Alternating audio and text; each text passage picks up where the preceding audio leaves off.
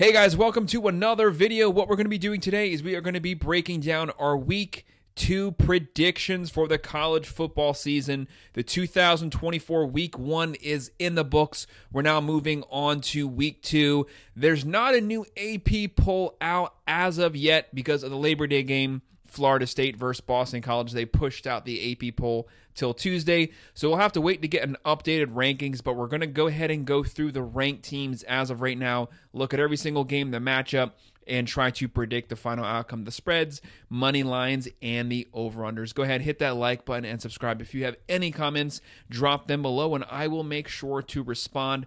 Let's go ahead and get things started. We have one of the biggest matchups of the year kicking off September 7th at 12 p.m. We have number 4 Texas versus number 9 Michigan. Texas coming off their 52-0 win versus Colorado State. Michigan coming off of their 30-10 win versus Fresno State. Texas looked good. Quinn Ewers did have a pick, but they were able to throw the ball. Manning came in. He threw the ball well.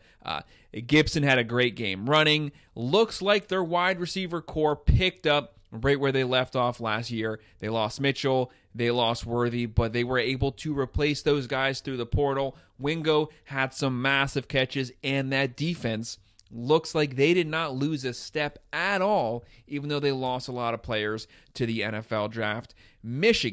Michigan left a lot to be desired. Obviously, Harbaugh's gone. Sharon Moore's now the head coach. They replace all of their starters on offense except for one starter. That's the tight end. We know they're going to have a top 10, top 15 defense. That's what they do. They're going to run downhill. But they did not look good, especially at the quarterback position. Their offense left a lot to be desired. They got a win. That's all that matters. This game is in the big house. Michigan is the underdog here. Texas on the road, 7-point favorites, over under 44.5. I'm going to go with Texas winning this one based off of what we saw last week. Michigan is what I thought that they would be this season. They lost a lot of their production from their national championship team. They lost 66% of their overall production as a roster. I have Texas winning this one 27-17. I have them covering the spread, but I'm going with the under. But I wouldn't be surprised if that comes down by the time that we get to game day. Next matchup we're going to look at 12 p.m. on the Big Ten Network. We have Bowling Green versus Penn State, who is number 8. Penn State 34.5-point favorites here. The over-under is 48.5. We know what Penn State is. Penn State, honestly, they look like the best team in the Big Ten as of Week 1. It's just Week 1. You don't want to look too much into it. They made changes as the offensive coordinator, and you could see the fruits of that this weekend. Drew Aller was slinging the ball all over the field. Last year, they had 8 plays of over 20 yards the whole season. This past Saturday, they had 4 plays of over 20 yards just in the first game, just in Week 1. They were slinging the ball. They have one of the deepest running back rooms in the country. They have James Franklin. They're going to have a top 10 defense led by Allen. This team is loaded. They're going to shut this down. Bowling Green might get a garbage time fourth quarter touchdown. I have Penn State winning this one 44-10, and I have them covering that spread. The next matchup we're going to look at on ABC, we have Arkansas versus number 17 Oklahoma State. This game is at 12 p.m. Oklahoma State, a 55.9% chance to win this game. Arkansas State fans, some of them are pretty pumped up because they had a 70-0 win this past Saturday. Great, you can't take that away from them, but this team has been a revolving door at quarterback. KJ Jefferson's gone, and they've been revolving through offensive coordinators. Seems like every half a season, there's a new coordinator in there. Sam Pittman's feeling a lot of pressure. Oklahoma State had a decent win this past weekend.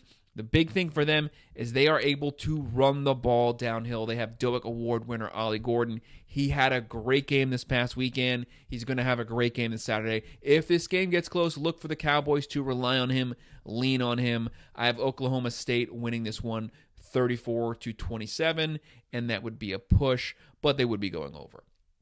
The next matchup we're going to look at 12 p.m. on ESPN, we have number 18, Kansas State versus Tulane. Kansas State a 55.1% chance to win this game. Kansas State, they're 10-point favorites here. The over-under 51.5. Kansas State, solid win this past weekend. They have the highest recruited quarterback ever, Avery, taking over for Will Howard, who transferred off to Ohio State. They can run the ball downhill. They have a very physical defense. Last year, they only gave up 20 per game. That's a top 25 defense. They're physical. They're well coached. They have players at the skilled positions. Tulane, they lost their entire team, including head coach Willie Fritz, who went off to Houston. But they actually played pretty well last weekend. In week 1, they won 52-0. Props to them, but there should be a massive talent gap here. I have Kansas State winning this one 35-20, covering that spread, and I'm just barely going with the over. The next matchup at 12:45 p.m. on the SEC Network, we have McNeese versus Texas A&M Aggies, who are number 20. When the new poll comes out, they might be 24-25. They might just barely be unranked, but they did lose a very close matchup to Notre Dame. There's no shame in that. Yes, Connor Wegman, he's banged up. He played like crap this past weekend. There's no way to spin that. I did pick the Aggies to lose it, so I wasn't surprised the way that things turned out. But one thing is the Aggies are still built in the trenches on both sides. They can run the ball downhill. Even if Wegman can't play this Saturday, they're just going to run the ball downhill. They're going to run all over McNeese, so no matter what, they're going to win this game. There's not a spread yet, but I'll just go with them winning 42-6. The only reason I don't have them scoring more is, 1, there's not a spread. 2, we don't know if Connor Wegman's playing. Next matchup we're going to look at on the SEC Network at 2 p.m., we have number 1 Georgia versus Tennessee Tech. Obviously, this game's going to be a blowout. There's not a spread yet, but I have Georgia winning this one 52-0. I just had them putting the backups in basically after the first half. The backups will still be able to score on Tennessee Tech, so this could easily turn into a 60 or 70-0, but I don't have them getting any points. Next matchup we're going to look at on NBC at 3:30, we have Northern Illinois versus number 7 Notre Dame. Fresh off their win at Texas A&M in College Station, they have a 96.1% chance to win this game. For Northern Illinois, this is a team that can score some points, but again, there's a massive talent disparity here. The main thing that Notre Dame needs to count on here, they had a couple players that got banged up this past Saturday. Rest them. Keep the O-line healthy. Once you get a lead first half, pull the starters. There's no need to play them in this game second half if the game is in hand, which it should be. You're going to have a top 10 defense. Defense always shows up to play. This is a very physical team. Al Golden coached a great game. Ken Denbrock there coaching the offense. Riley Leonard, he needs to get his passing percentage above 50%. That's fine that they won this past Saturday. I picked him to win, but he's not going to be able to compete down the stretch, especially in the playoffs, if he's only throwing for 50%. That's his career completion percentage. You got to work on that. That's not good enough, but still, this is a very good team, and they can run with anyone in the country. I have them winning this one 35-13. The spread is 28.5. I don't have them covering that as of right now, but I'll just have to wait to see how healthy they are come this Saturday. The next matchup we're going to look at 3:30 p.m. on Saturday, Baylor versus number 12 Utah, who's 1-0. Utah has a 77.8% chance to win this game. They are 14-point favorites here. The over-under is 53.5. Utah won this past weekend 49-0. Baylor also won.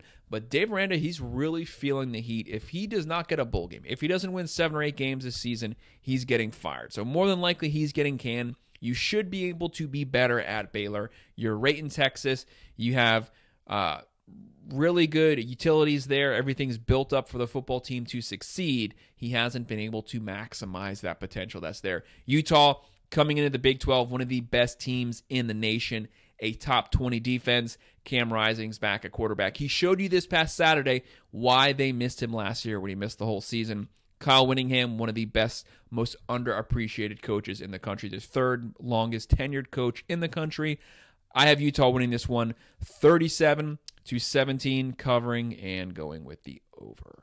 The next matchup on CBS on Saturday at 3:30, we have Iowa State versus number 25 Iowa. The battle for the state of Iowa. This game could get really boring, really sloppy. Iowa State, physical team. They run downhill. Well-coached team under Campbell. They're not going to light it up on offense, but really no one does versus Iowa. Iowa's always going to have a top 10 defense, but they're always going to have a bottom 10 offense. Even though they fired the offense coordinator, they did not look any difference this past weekend. Yes, they scored 40 points. A lot of that was special teams and defense, not the offense. But nonetheless, this team's going to win this, and they always seem to go with the under no matter what. That's just Kirk Ferentz's way. I have Iowa winning this one in a boring game. If anything else is on TV, watch that. But Iowa's going to win it 20-9. So I'm covering the spread, but I'm going with the under. The next matchup at 4:15 p.m., we have Middle Tennessee versus number 6 Ole Miss, coming off of a 76-0 win, a massive beatdown. Props to Lane Kiffin. This is a well-coached team. This is a very deep team. You have Jackson Dart. They're loaded at running back, loaded at wide receiver. They worked the portal hard on the defensive side of the ball. They basically pushed all their chips in for this season. They went all in, playoffs or bust. This is a team that can definitely compete in the playoffs. They're 42-point favorites here, over under 62.5. I have them winning this one 55-13, so that would technically be a push, but I'm sure that spread will come down to 40 or 41. But 55-13, and I'm going with the over. The next matchup at 6 p.m. on Saturday, number 19 Miami hosting FAMU. Miami a 99% chance to win this game. There is no spread as of right now.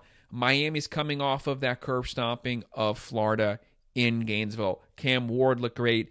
Damian Martinez. They have Restrepo, Brown, George. This is a loaded team on both sides of the ball. Even with Bain getting hurt on the defensive line, they were able to replace him with Barrett. This team is so deep all over the field. The two safeties, first-year starters here, they look great. This is a team that's probably going to win the ACC. I did pick them to win the ACC. I did pick them to whoop Florida last weekend, so I was not surprised. I have Miami winning this one easily. They're going to win it 44-17, but like I said, there's no spread as of right now. But FAMU might get a fourth quarter garbage touchdown. Next matchup we're going to look at, also on Saturday at 7 p.m., Alabama versus USF. This was that horribly sloppy game last season. It's not going to be close as of right now, but Bama is a 31-point favorite. The over-under is 62.5. USF, though, is actually a pretty decent team. They can score some points. I think they finished last year with 8 or 9 wins with a really good offense. You don't want to sleep on them. They might get blown out that first half, but once Bama puts their second, third strings in, USF might be able to get some first downs, maybe score 10 points in the fourth quarter, which is just straight garbage points, but they might, pad the stats a little bit there. Bama's a massive favorite here. Bama, Jalen Milroe, you have Kalen DeBoer. The team looked great this past Saturday. Defense played great. Obviously, we have some questions just because we haven't seen them versus a actual good FBS team yet. But this is where USF might get the garbage points. But no matter what, this game is not going to be close at any point of the game. I have Bama winning this one 48-20. Like I said, 10 of those points are garbage points. I do not have them covering the spread. I might change my mind once we get closer to game day, but I have them winning 48-20. The next matchup, also on Saturday at 7 p.m., we have Buffalo versus number 11 Missouri. Missouri, solid win this past weekend. This is a team that returned a lot of their starters back, especially with Cook.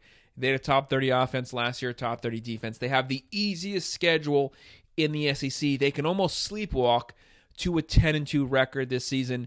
This game is going to be a blowout. They're 34.5-point favorites here. The over-under 52.5. I have them winning this one 41-10, not covering the spread.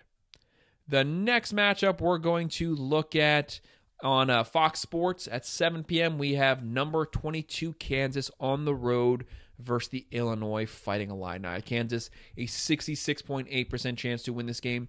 5.5-point favorites here. The over-under is 55.5. Kansas might have the best offense in the Big 12. They're a sleeper pick to win the Big 12, and to make the playoffs and get that bye week. Kansas, they can easily go 10-2 this season. Very well coached team, solid, above average defense, a really good offense. A lot of that hinges on if Daniels can stay healthy at the quarterback position. He's never played a full season. When he does plays, he lights it up. He can run, he can sling it, and they also have Neal at the running back position, a top 3 running back in the entire nation. They're going to run downhill on anyone. It is what it is. I have them winning this one 35-24 on the road. I have them covering the spread and going with the over. The next matchup at 7:30 on the Big Ten Network, we have Western Michigan visiting number 2 Ohio State Buckeyes. Ohio State, massive favorites here, 38.5-point favorites. The over-under 52.5. Western Michigan, they're 0-1 right now. For the Buckeyes, yes, they won, the last game, 52-6. They played well. Really sloppy first. I was not impressed with the Buckeyes first half. Yes, they blew them out second half, but Will Howard, yes, he's better than Kyle McCord, but I thought he left a lot to be desired. It was first game under Chip Kelly, under Ryan Day, new scheme, so I'm not going to look too much into week 1. I think he's going to get better every single week as they go through the Big Ten schedule. By the time they get to the end of the season, he'll be a lot better than he is right now.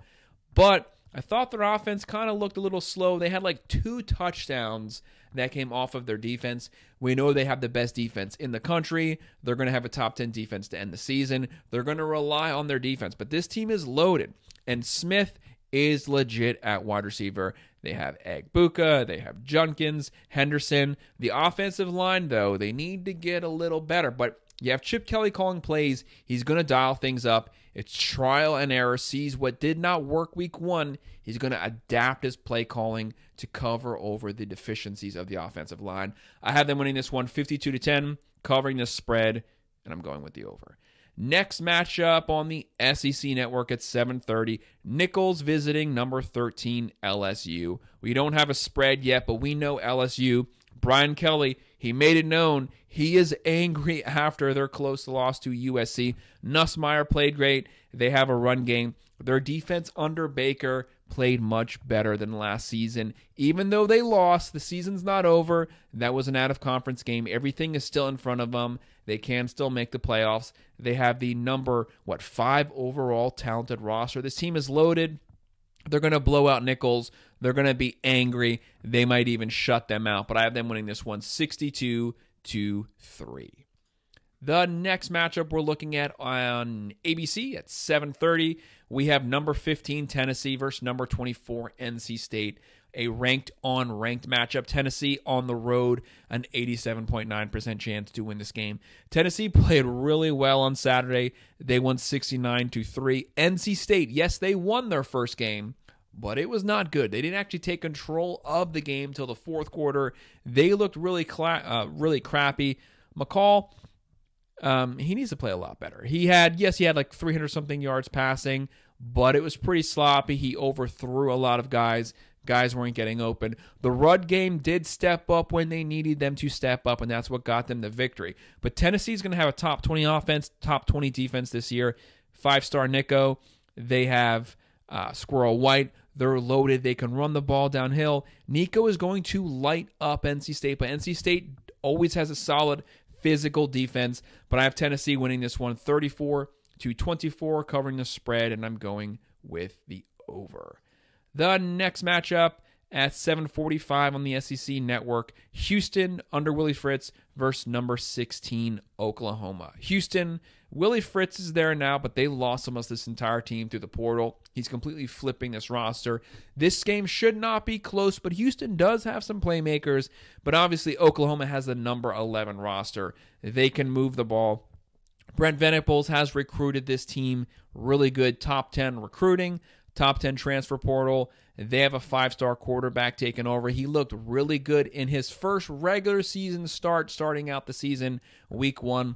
They were throwing it. They were running it. I have them winning this one 48-14, covering the spread and going with the over. Next matchup at 8 p.m. on Saturday, Appalachian State versus number 14 Clemson. Clemson, 81.4% chance to win this game. This game is kind of a sleeper potential upset game. I'm not saying Clemson's going to lose, but Appalachian State, well-coached team. They're always physical. They always play above their weight class, and they always have a really good quarterback, and they play well on the road. Clemson, that was a pathetic showing from Dabo and his team on Saturday. First half, they played great, but the defense got gassed. We know they have the number 11 roster in the country. They have a top 10 defense, but the offense was atrocious.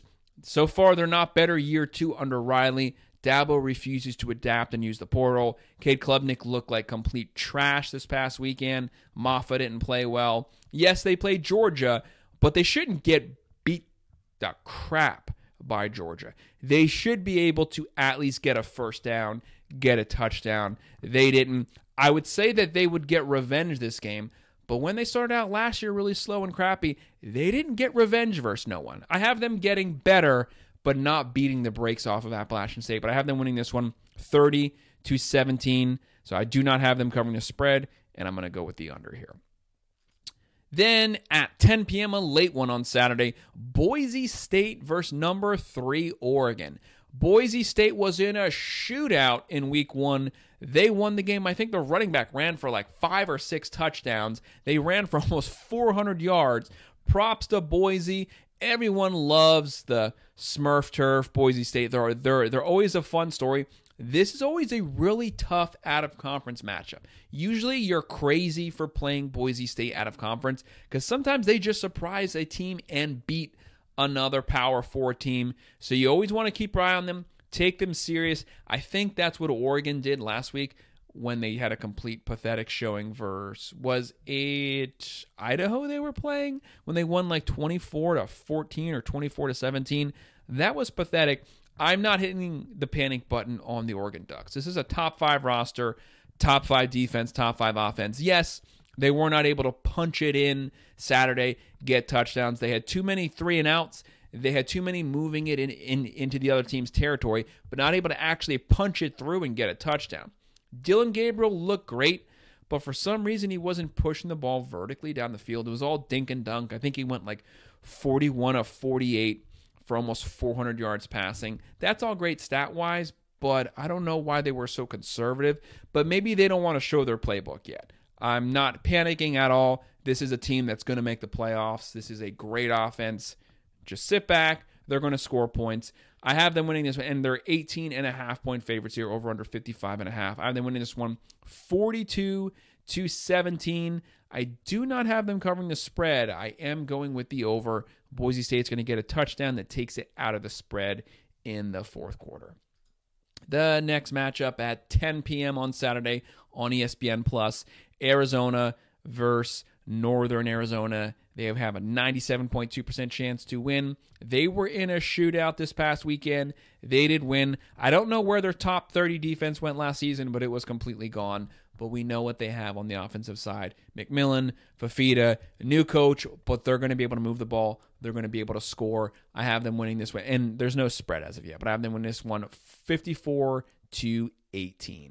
The final game we're looking at 11 p.m. on Saturday, the Big Ten Network. We have Utah State visiting number 23 USC, who's no doubt going to be moving up in the polls after they beat LSU. USC has a 94.9% chance to win this game, over under 28.5. And, the spread 28.5. The over under 61.5. A high scoring game. USC, their defense was much improved under Danton Lynn. Props to him. Props to Lincoln Riley for making the changes there. Miller Moss looks legit. He's deadly passing the ball. This wide receiver corps was making crazy one-handed catches against a really good defensive team last season. New good defensive team as of this year. Very talented team. USC is going to be able to score on anyone no matter who they're playing on defense, but their defense should be able to keep this game completely out of reach of Utah State, but they'll probably get a fourth quarter touchdown. I have USC winning this one 54-20. I have them covering the spread, and I'm going with the over. So that's our breakdown of our Week 2 college football predictions. Go ahead, hit that like button, and subscribe. If you have any comments, drop them below, and I'll respond. Thank you.